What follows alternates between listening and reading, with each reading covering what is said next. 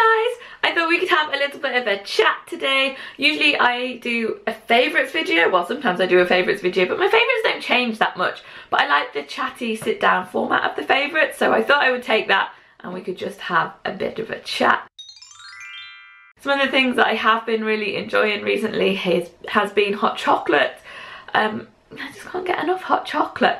I made a video a few years ago about my favourite hot chocolates and it hasn't really changed that much. If you're aware of any new brands of hot chocolate or anything else that has come out, let me know. I have been disappointed a few times when I've gone out for hot chocolate at coffee shops that make their hot chocolate with water instead of milk. It's just not the same. You get through all the lovely cream and then it's disappointing when you get to the watery chocolate at the bottom, which is made with powder.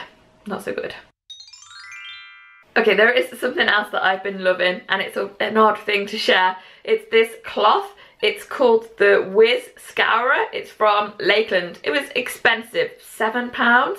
I've had it for about 6 weeks, maybe a couple of months, and it's just amazing. I've been really trying to cut down on cleaning products and trying to use reusable cloths and things where possible. I had to go at knitting my own dishcloths. They didn't really do the trick. They weren't very absorbent, they weren't very abrasive.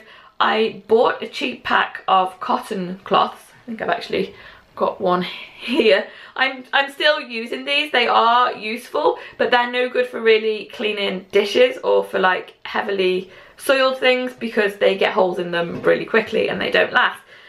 So I was looking around for what to use and this cloth came up and it's really good. It's really abrasive.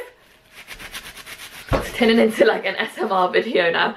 It's really abrasive, so it's really good for dishes, but because of all of the holes in it, it dries really quickly, so you don't get that like smelly, damp dishcloth sitting at the side of the sink.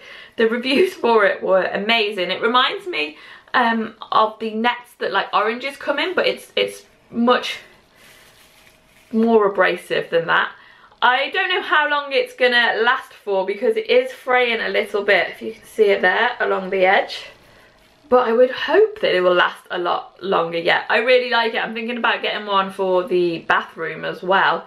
I have been on a cleaning frenzy recently. I just want to clean everything. A while ago there was the whole thing with Mrs. Hinch, who is an Instagrammer who does a lot of cleaning, and I feel like I watched so many videos of people buying cleaning stuff and then I have just wanted to clean things all the time.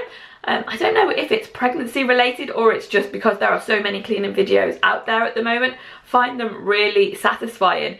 Even some of the ASMR videos of people just scrubbing things. I don't know, I may have a bit of a problem. But yeah, this has been a really good cloth. And I like that it's lasted so long because we used to always use the sponges for dishes and I would wash them maybe once or twice through the washing machine, but we would throw them out quickly. They'd probably only get like a week's worth of scouring and use. And they were very cheap, but I think I worked out for the £7.70 that this was, I could have bought 170 of the sponges, and I don't know how long 170 sponges would have lasted, like 3 years probably. I doubt very much this is going to last 3 years, so it's not really a monetary thing, but at least I'm not throwing out all of those cloths, so that is good. I briefly mentioned Mrs. Hinch. Now she uses a lot of cleaners and different scents and fragrances in her home, and that's something I've kind of been trying to step away from. So that's probably why I've been attracted, is that the right word? Drawn to the next product that I've been lusting after, let's say lusting, that sounds best for a mop, is the E-Cloth Mop, and it's a microfiber mop. So the microfiber has really high density fibers in it, so it does a really good job of cleaning and you don't need to use so many chemicals with it. You can just use water, which I think is great.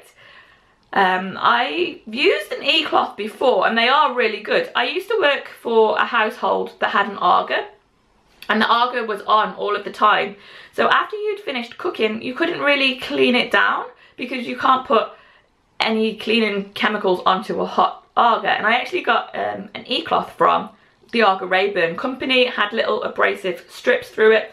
You only used it with water and you could scrub down the top of the Arga, and it did a really good job. And I remember at the time thinking, wow, this is a really good cloth, which is a weird thing to think. And when Trevor and I first moved in together, I bought a microfiber cloth from Clean Easy, and I've still got it. I've had it over 10 years. Its longevity is amazing, and it still does a really good job. So that also seems really good. But then I was reading about microfiber, and apparently the tiny particles in it of plastic, because they're usually like a polyamide blend, come out when you wash it, a lot like fleecy jackets. And that is really bad. It goes into the water system, it goes into the oceans, it attracts the pollutants in the ocean, and the fish eat it, and then we eat the fish. And it turns out microfiber is not a very great material to use because of this. But what is? This is something that I've come up against like loads in my kind of journey to look at more environmentally friendly, sustainable things. You would think it would be really good because you're cutting down on all of your chemicals, all those plastic bottles that they come with, all of the sprays, whatever is in them, and you're not throwing out cloths and things all the time. But then microplastics. So I just don't know. I don't know what the best thing is, and I find it kind of I just get to a point where I can't make a decision. All I want to do is buy a mop. It just shouldn't be this hard. So let me know if you've had any experience of like the cloth mops or any of the microfiber type mops, or if you've heard that microfiber is actually not a very good material.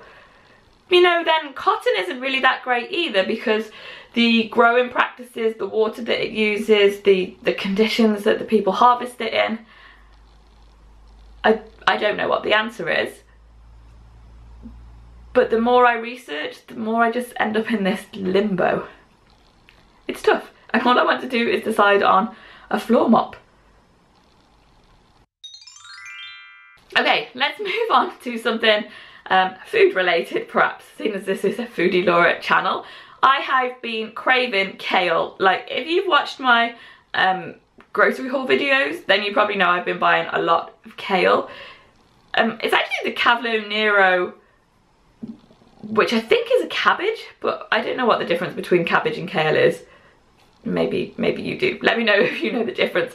I've been dicing that up and just sprinkling it with white pepper and crunching away on it. Anything crunchy I've been really enjoying. I've also been enjoying the Nature Valley bars. They are so crunchy. Everything crunchy is really good. What else? TV wise, oh, I think it's just finishing now, but Eat Well for Less. I'm pretty sure I've mentioned that before.